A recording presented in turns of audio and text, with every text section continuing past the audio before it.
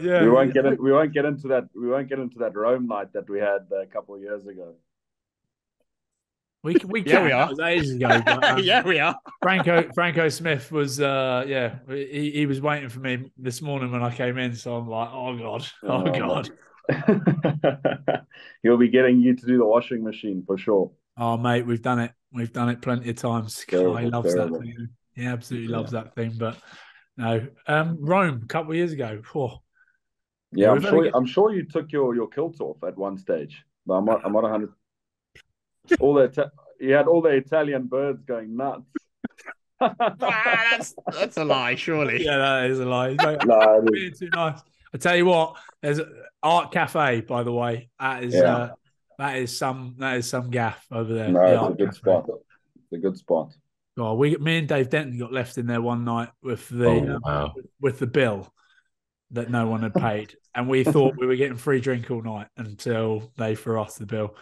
Yeah. My goodness, yeah. Wait, What- hang on, Seb. Don't you know Dave Denton in a Yeah, family setting? yeah, we grew up together, and he's my mum's godson. Oh, they are. The Yeah. dentist. I must have known that at some point. Yeah.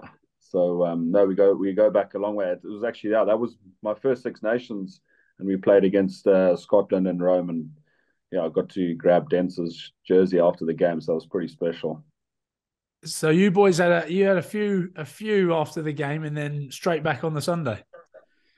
Yeah, straight back on the Sunday, and then obviously with Benetton, we got two big games coming up to try and keep our playoff hopes alive in the URC. So this week we got the Lions. I'm not sure if all of us will play, so we'll see tomorrow. And then definitely next week because we got the Challenge Cup playoff, and if we win that, then we got a home quarterfinal. So yeah, lots to play for. There was a few dusty carcasses in Glasgow this morning. All the boys were back in. Everyone was told they had to come in to sort of be told, right, this is it. And then some have been sent away on holiday. But yeah, there's a few ropey souls in there. Yeah, it's the same as us. It's the same as us. It's taken a lot. It's taken a lot out of us as it always does. Talk us through what's probably a frustrating day on Saturday for you.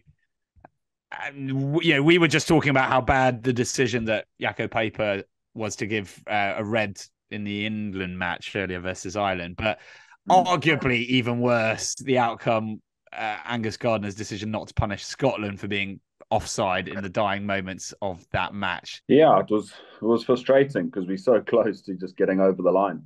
I tried to have a chat with Matthew Carley after the game, telling him, mate, were you sleeping on that side? Because also in that last play, I'm sure one or two of the Scotland boys are offside when we pick and go when it gets turned over.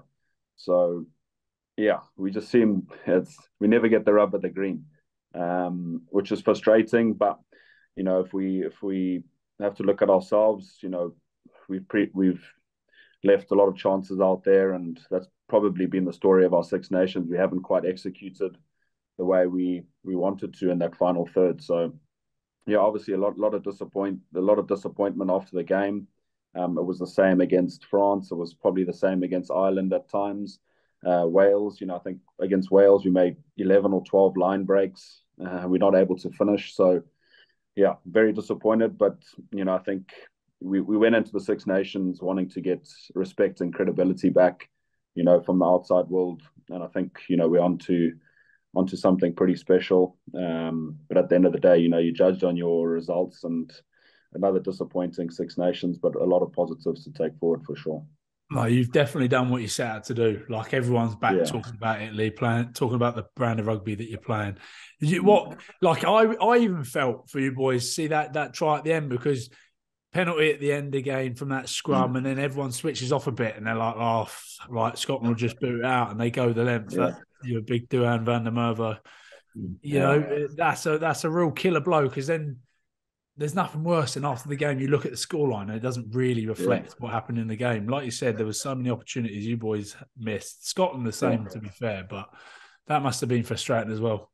Yeah, so frustrating. And the thing is, people who didn't watch the game, they see the scoreline and they think, well, Italy have been, put away again, away from home, pretty standard, I guess. Yeah. But I think huge positive is that we're getting that respect and credibility back. people are talking about us and, the brand of rugby rather than, why Italy and the Six Nations. I think that's a massive feather in our cap. But at the end of the day, I think, we've let ourselves down a little bit at times. So, lots to improve on, but definitely a good mood in the camp heading into, a big summer and to the World Cup. I know it's not all down to him, right? And Tommy Allen, Galbisi played outstandingly, were brilliant. Yeah. But if you have Ange on the pitch on Saturday, no, listen, he's world class, and we always want those sort of players in your team that can change a game in the blink of an eye, and I think he's definitely one of those. He doesn't look it. He's like, he's genuine, like one of those guys who just plays FIFA and just takes it easy, walks around the hotel, tiny bloke, but once he gets a rugby ball in his hands, he can change a game very quickly, and world class, as he's shown on so many different occasions. Someone told me, is he French? Mate, his Italian's not great, and his like I might have had 5 or 6 good conversations with him throughout, because his English isn't great, his Italian's not great, my Italian's terrible, and I don't speak a word of French, so it's pretty tough. But he's basically full out French. That can obviously, So, but no, a huge asset to us, and hopefully we can keep him fit for the World Cup because, like I said, he's world class and he can change a game. And when you have those type of people in your team, anything can happen.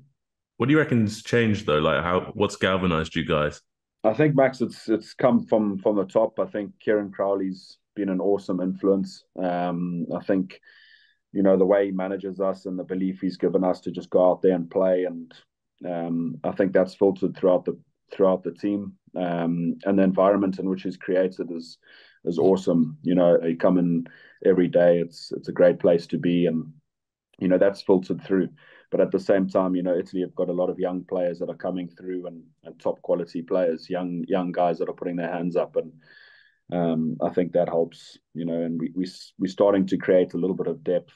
In past, if you picked up 1 or 2, serious injuries, then you could get blown away. But young guys have stepped in and done well. So I definitely think it's the best environment that I've been in. I've obviously been in the Italy setup for a number of years now, and for sure this is a really good place to be, and I think we're all buying into what Kieran wants, and I think we're definitely on the right track for sure. Again, it also feeds off of the club rugby. You boys at Treviso have been going well the last few years, haven't you? And that's a massive help. That's a massive help too, because there's only 2 franchises. Obviously Zebre are struggling, but I think there's 18 or 19 of us in the Italy setup from Benetton, and we've had a really good year so far. That form sort of carries in. You look at the young guys that have come through. Minancello, Lorenzo Canone at 8. These guys have been performing really well for Benetton, and that form's been taken into the Six Nations. And those guys have also put up their hands. So I think that definitely right. That form comes through the URC and the club stuff. Just need Zebre to pull their finger out now. Yeah, exactly. I need to get on the phone to Cece and tell him to wake up. But I think I also think there's some good young players there, and they just need to get that get it going there, because that'll help the national team too.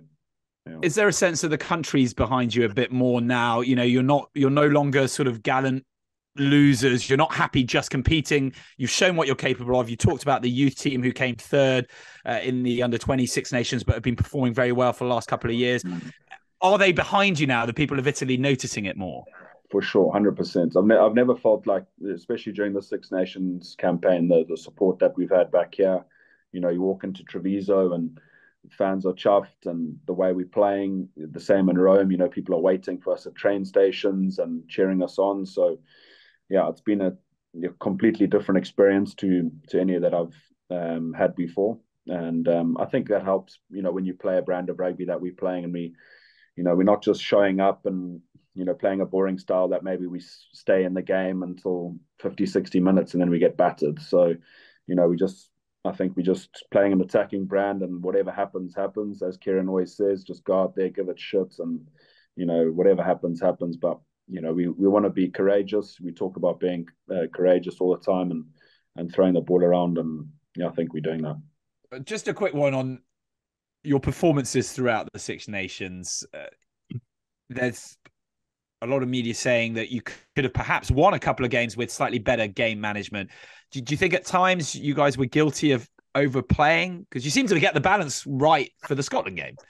Yeah, I think so at times. It's probably something that we need to try and balance out, especially when we're exiting. But our identity is that we want to play and, we want to give it a crack. So, you can't go into your shell too much because ultimately, if you go into your shell, then you put yourself under more pressure. So, I think if you go a bit too defensively, then we're falling back into sort of what we were doing before, and that obviously wasn't working when we were shipping 50 points a game. So, I think we just got to keep believing and keep buying into it and just working on our execution because a lot of our opportunities came from actually attacking in our own 22. Garbisi, stepping into the sort of 10 shirt beautifully. Isn't he a bit lippy on the pitch? Yeah. I called him the C word when we played, I think it was Ireland, because he told me to fold. I was like, shut up and let me do my role. Don't tell me what to do. But no, he's to be fair, he's class, eh? He manages us really well. He's obviously young, but sort of got an experienced head on his shoulders. So I think he's awesome the way he communicates, and I think it helps having Tommy around too. Sort of bounce off each other, which is good. And I think Paolo's awesome. I think it's been a little bit difficult for him this year because Montpellier has been playing a bit more at 12, and because of their injuries and things, so probably hasn't taken that form that he would have wanted maybe into the Six Nations. But for sure, we've got a world-class 10 there.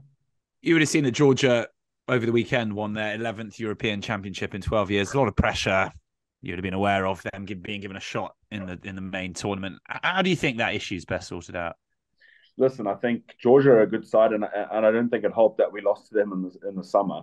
But I think we're showcasing now that we belong in this tournament. We belong in the Six Nations.